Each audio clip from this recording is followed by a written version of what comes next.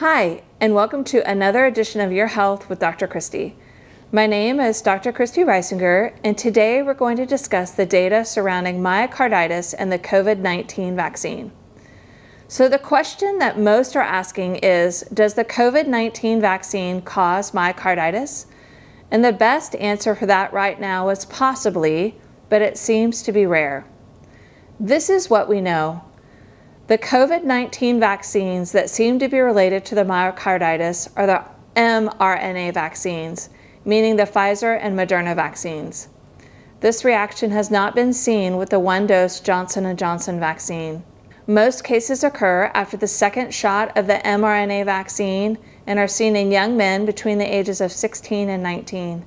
It occurs within 4 days of the vaccine, and the typical symptoms include chest pain, shortness of breath, and heart palpitations. We've gotten a lot of good data from Israel on this because they vaccinated 55% of their population aged 16 and over and have a universal health system that's relatively small and can be evaluated.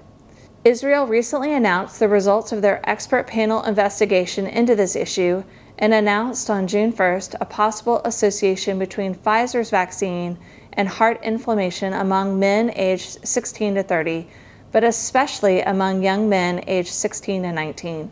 In Israel, there were 275 reported cases of myocarditis from December 2020 to May 2021, 148 of which occurred around the time of vaccination.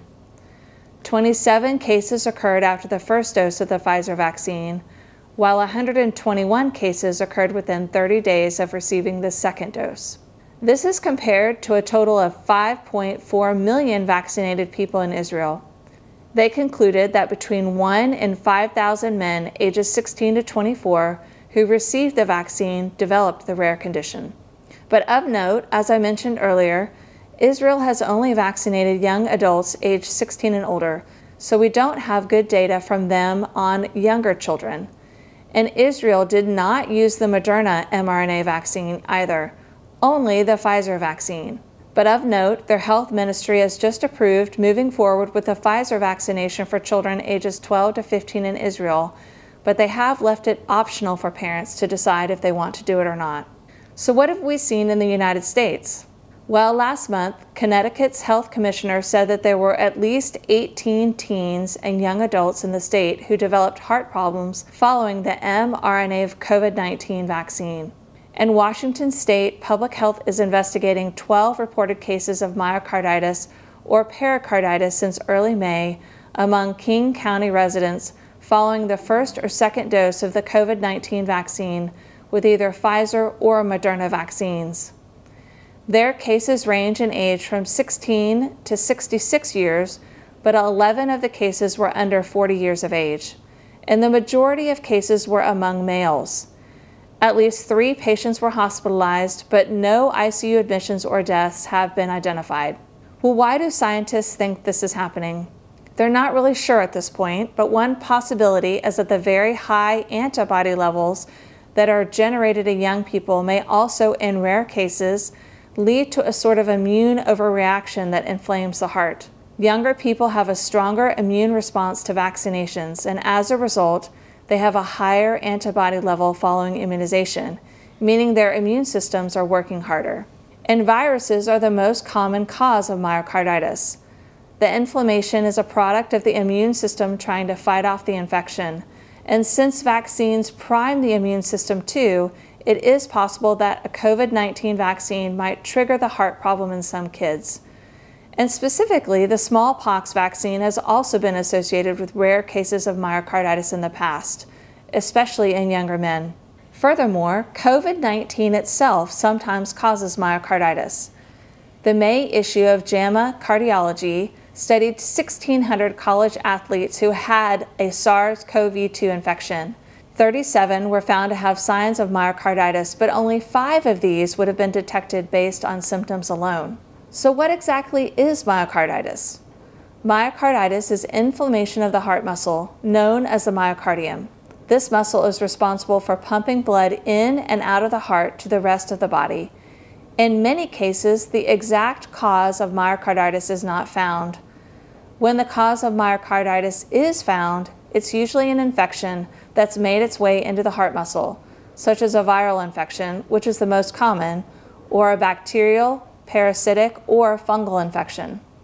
Some autoimmune diseases like lupus and rheumatoid arthritis can also cause myocarditis. Well, what should we be on the lookout for? Symptoms of myocarditis include chest pain, which may get worse when you're lying down, faster or irregular heartbeats, shortness of breath, and dizziness upon standing up or being more active. These symptoms usually come after the more common vaccine side effects, such as fatigue, body aches, and chills. And the myocarditis that is being seen usually occurs within 4 days of receiving the vaccine. Well, how is myocarditis treated? Thankfully, when caught early, myocarditis is very treatable, usually with rest and NSAIDs such as Advil or ibuprofen. Sometimes the inflammation is severe enough that hospitalization is needed or steroids are used. And in very severe cases, the pumping action of the heart is so compromised that IV medications or mechanical pumps are used to move the blood while the heart is not functioning normally.